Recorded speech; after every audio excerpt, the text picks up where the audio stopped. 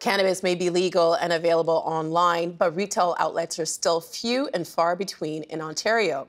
And of those that are open, there have been supply problems. It's left many customers sticking with their illegal suppliers. Here to consider how the rollout of legal weed is going, Abi Roach, owner of the Hot Box Café in Toronto and executive chair of Normal Canada. I'm Mark Rendell, cannabis industry reporter with the Global Mail.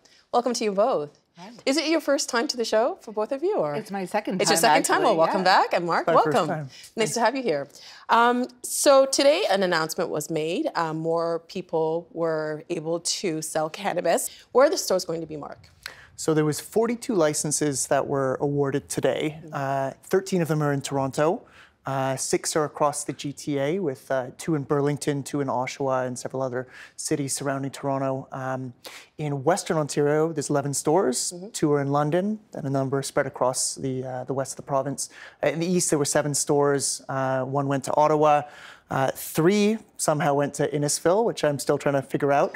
And then in Northern Ontario, you had 1 store each in Timmins, in Kenora, in North Bay, in Sault Ste. Marie, and in Thunder Bay. So 42 stores today, and then there was 8 stores or 8 licenses that were issued to First Nations.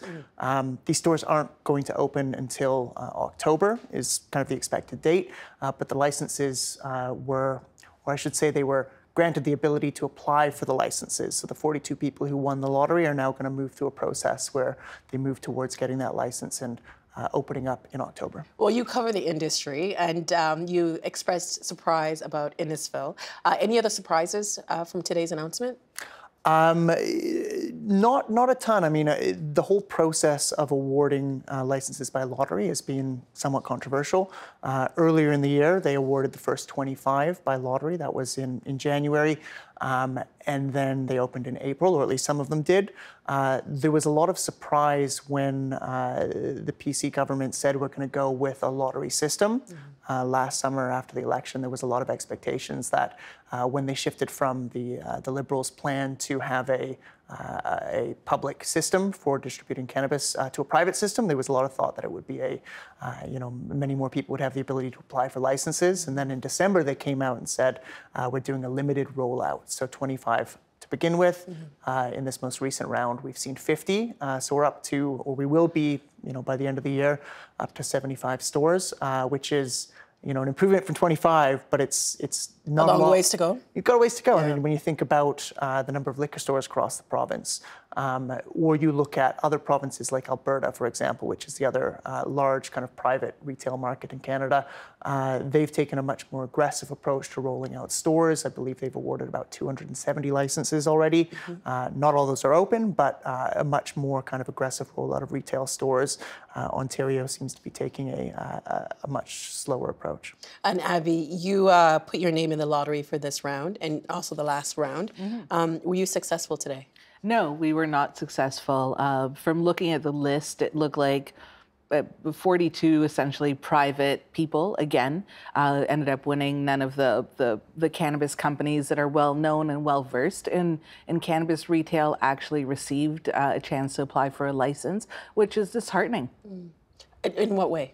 That people with experience, people with want and ability to be able to execute on a cannabis retail store, be able to educate the consumers properly, be able to pick a product properly, have quality controls, everything that comes with running a cannabis business, people who are fully capable of doing it didn't actually get a chance to be licensed. And we're going to end up with more people who probably don't know much about retail or cannabis running cannabis stores, which is, to me, a problem for public health and safety, first and foremost. This round of applications, it was a different way to, they had different rules to apply. What did you have to do to apply? We had to get a letter of credit of $250,000 saying that we had that available to us, another one for $50,000, and then our lease, which was already there because we've been in operation for almost 20 years. How was this round different from the last lottery? It was a lot harder to get in, so the amount of entrants was much, much smaller. But what were the fees? The fees were, it was only $75 to enter, but the letters that you had to get from the banks were very, very difficult to get. I know not many people got through, and none of the major banks were writing them out. You've been working in this industry for 20 years? Yeah. So beyond disappointment, how are you feeling about today's announcement? It is what it is. You know, we are in a crazy time of the cannabis industry where really we have to conduct business on rumor, on what if. I think I read it and my lawyer thinks so. There's really no other industry out there that is forced to conduct business this way. People would say to me, "What's your business plan?" It's impossible to write a business plan in the cannabis industry because the regulations are so ever-changing and so insane, and a lottery to pick a business license. Like, there's no other industry out there that would even have to deal with this. Mark, how would you characterize the rollout of the legal market so far in this province? On the retail front, as Abi was saying, it's been pretty haphazard in a lot of ways. Is it because it's the first time around we're doing this, or is it because there's a lot of caution? Like, why is there something beneath the surface? Yeah, I mean, I think a lot of it comes back to the change in government last summer. There was a plan in place to roll out, a publicly run system that was switched in late last summer, and there was a lot of expectation and excitement about the private market. And I think ultimately going the private route is probably the right decision to let entrepreneurs like Abi eventually get involved. But it led to, an absolute frenzy of people trying to lock up leases. Millions of dollars was sloshing around. People were signing long-term leases at well above market rates, all in the expectation that there would be all of these licenses granted, as they'd kind of initially signaled. And then came December when they said we're moving to a lottery system. That is tied to supply issues in the legal market, which I'm sure we'll touch on later in the program. But across the legal market, there has been significant shortages in both overall and also shortages in high quality cannabis and high THC cannabis that consumers want.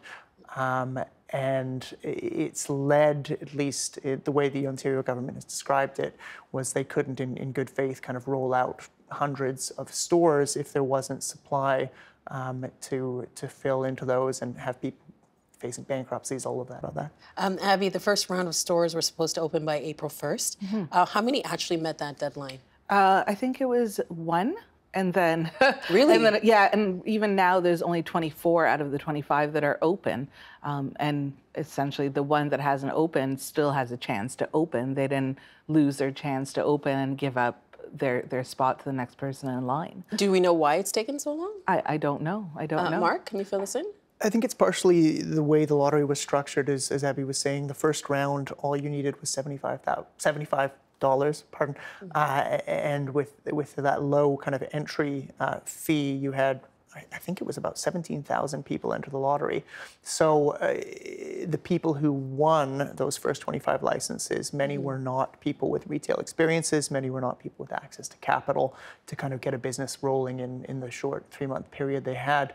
What was really interesting after the last lottery, and I expect you're going to see it after this lottery as well, is a number of large cannabis retail chains, many who are based in Alberta, went around essentially bidding to franchise, get their name on these various cannabis store winners in Ontario.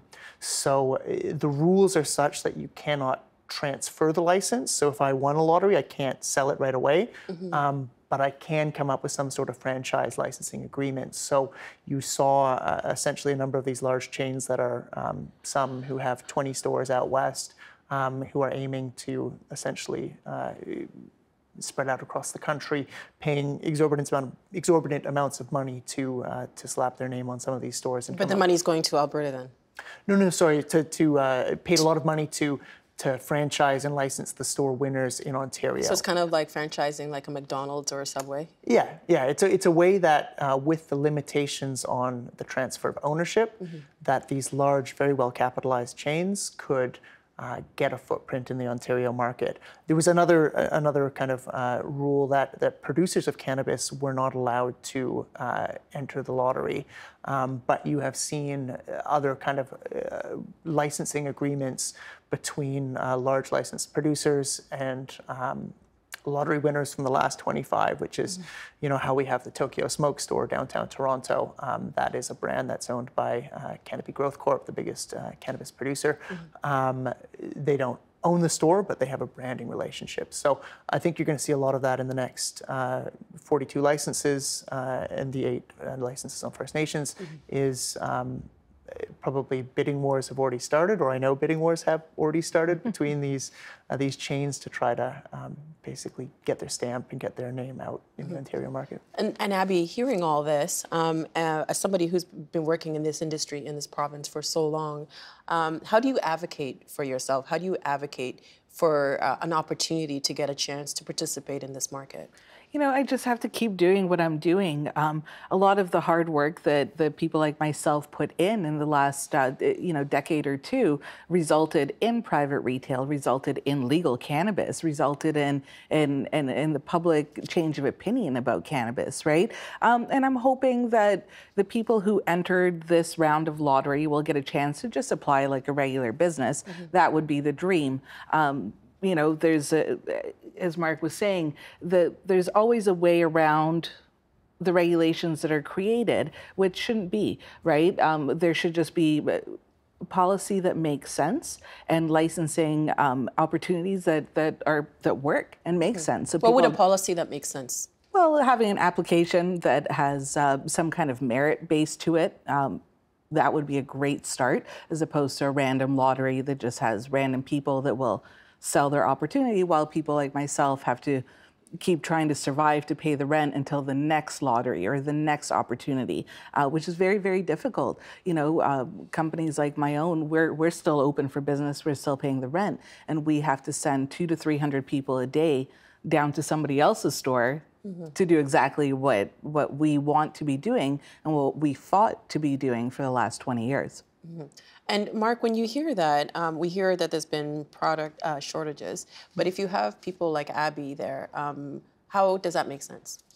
It's kind of rooted in the way that recreational legalization rolled out. It wasn't designed to meet the existing market where it was. So we have no shortage of cannabis in this country. There's a lot of people in call it the black market or the gray market, the illicit market, who are growing pretty good cannabis and have been supplying the country for decades. The market wasn't really designed with those people in mind. It was designed to take a number of large, well-capitalized medical cannabis firms that emerged after 2014 and essentially hand them the legal market and then also bring new people into the market. So a lot of the shortages they're rooted in a number of things, one of which is that these companies had a real difficult task, which was scaling up from being a medical company that's servicing 10,000, 20,000 patients to all of a sudden being able to service a much larger customer base. In doing so, they went around, they raised a ton of money, they bought greenhouses, typically vegetable greenhouses that they tried to convert, and then they tried growing in a very short period of time a lot of cannabis at an industrial greenhouse scale. It hasn't gone terribly well. The quality is not there to compete with the existing market. There's been a lot of crop failures, a lot of problems with disease and pests. These problems are not insurmountable at all. We're very good at industrial agriculture in this country. We will absolutely get there with cannabis as well. But in terms of the ramp up to get supply online, it relied on it relied on infrastructure that wasn't necessarily able to grow. And then the other point I would want to make is a lot of it has to do with kind of missing expectations. And a lot of these companies, largely because of how they raised money, they went to, banks wouldn't give them money. The only people that would give them money were, brokerages and firms that typically specialize in high risk mining financing, oil and gas financing, and certain hedge funds. And all these people, in order to be able to put their money in and out of these companies quickly, demanded that they, hype the heck out of themselves. So these legal cannabis companies, medical cannabis companies, spent the last 2 years, sending out endless press releases, signing contracts that they wouldn't necessarily be able to fill, telling the market, we can do this, we can do everything, promising the sun, moon, and the stars. And of course, they're no different than any other agricultural business. They still have to grow plants.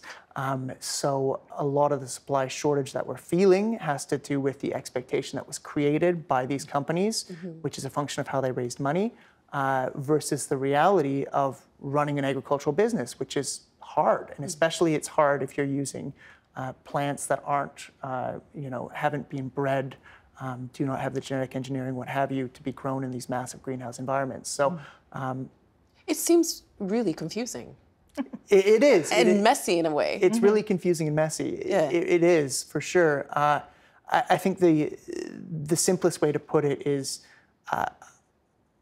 the opportunity was given not to the existing market, it was given to a group of producers that had access to capital, legal advice, lobbying ability, and they raised money by making big promises, and they haven't, at least in the short term, been able to live up to these promises. I see you, Abi, I see you nodding. What would you like to add? Well, also, cannabis is a consumer packaged good now. It is a legal product that is sold through retail channels.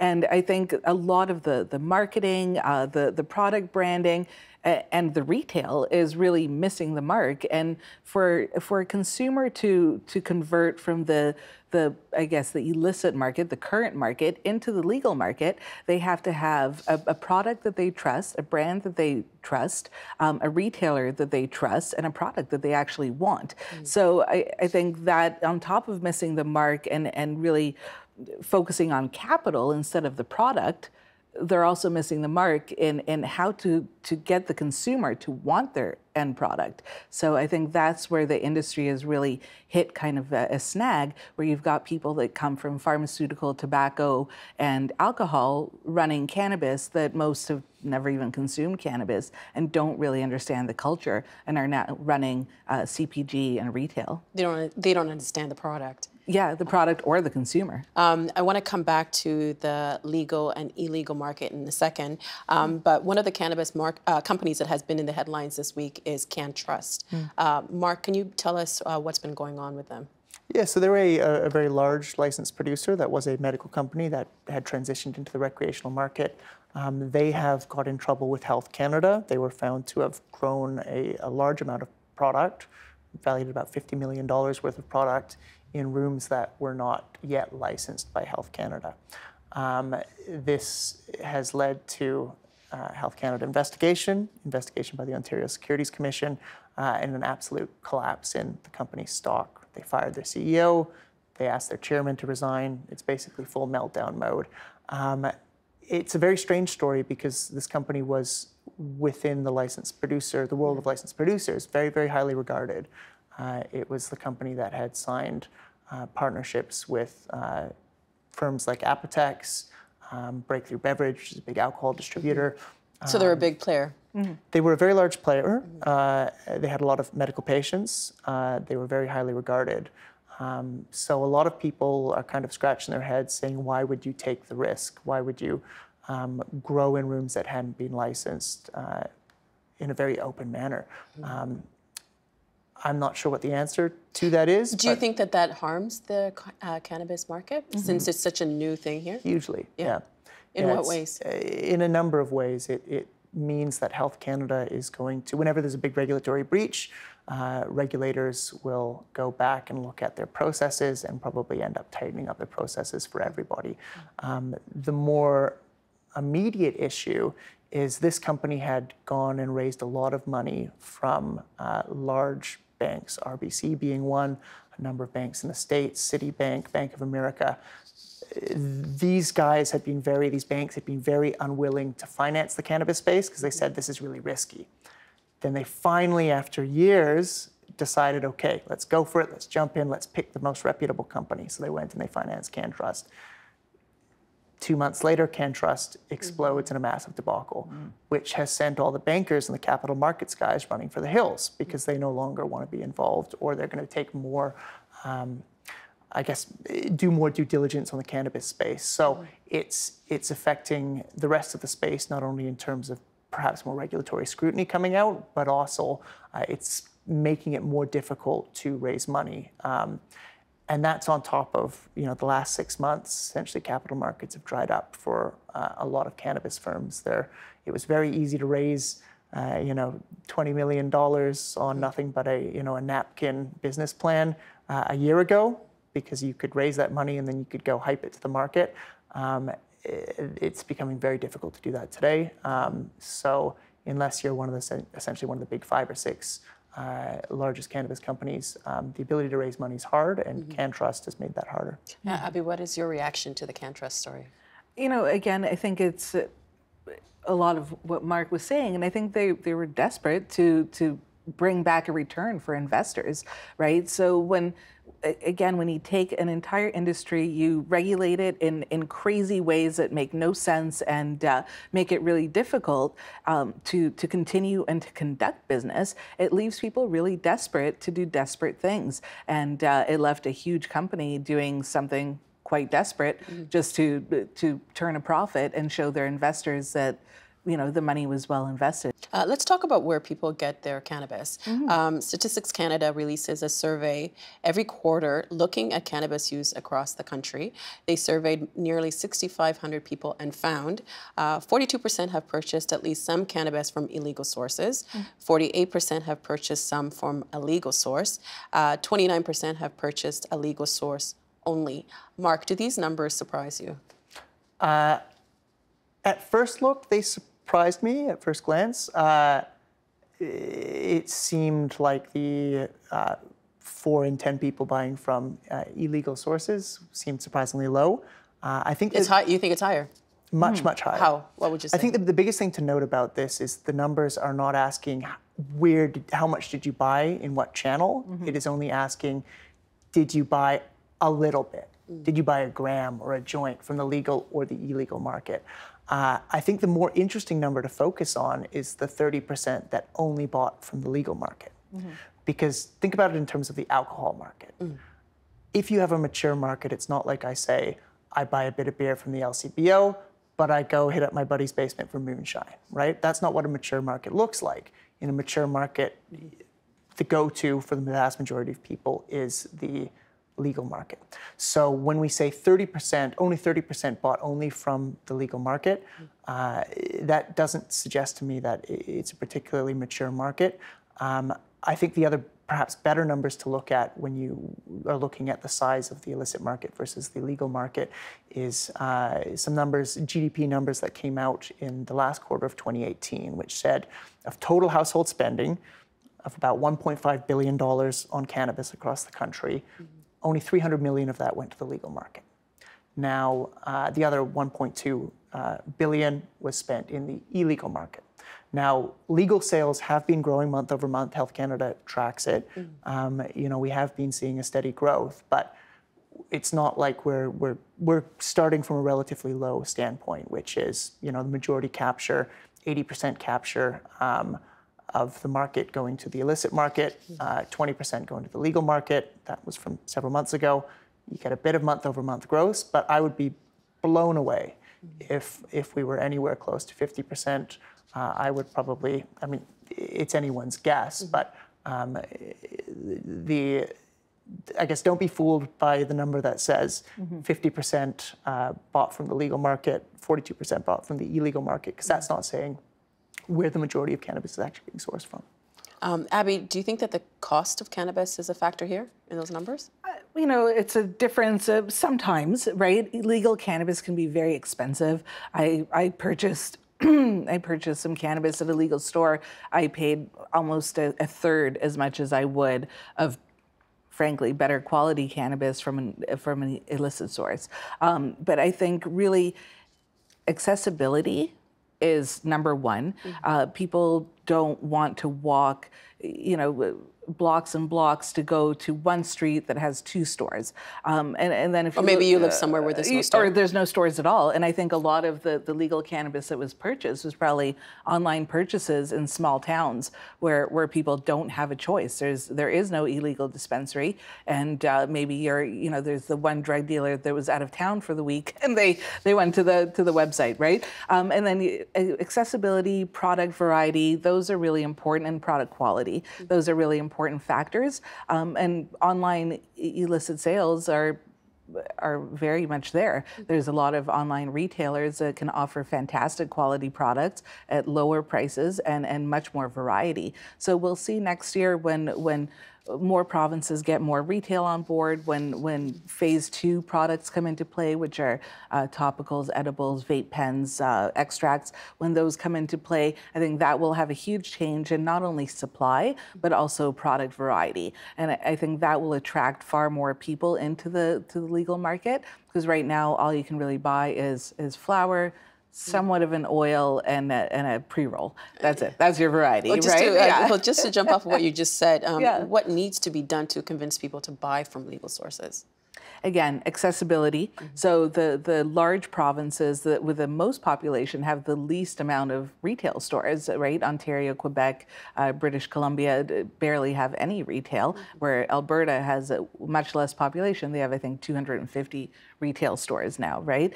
We need better quality products. We need more variety of products. And again, the marketing has to be more authentic and more in touch with what people actually want. Mark and Abi, thank you so much for being here and helping us understand what's going on in the cannabis industry. We appreciate your time. Thank you. The Agenda in the Summer with Nam Kiwanuka is brought to you by the Chartered Professional Accountants of Ontario.